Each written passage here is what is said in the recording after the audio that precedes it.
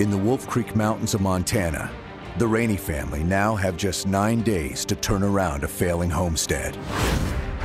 Beth and Mike Ettingers' land has no source of food or water, and with no savings, they risk losing everything.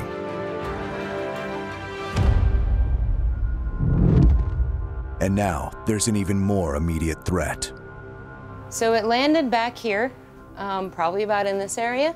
It was a cat of some sort, and it walked over to the skylight. Did it walk on here? No, it didn't walk on there. It stayed right back here, behind it.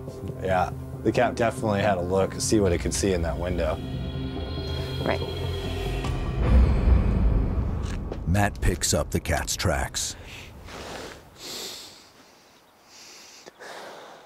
An animal's been up here, like it's almost like a pea smell.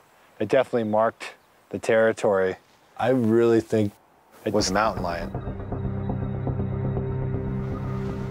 I'm actually afraid for Beth and Mike out here because they're in real serious danger and real trouble.